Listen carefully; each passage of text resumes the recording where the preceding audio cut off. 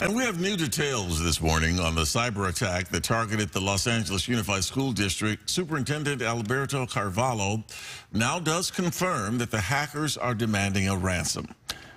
We don't know specifically how much. They're not disclosing exactly what the hackers want, but Carvalho does say the district has made no response to the demand at this point. District officials do not believe the attackers uncovered any personnel or student information, but they are still asking everyone to change their passwords immediately. We're told investigators do have an idea of who is behind that attack, but are not ready at this point to release that information.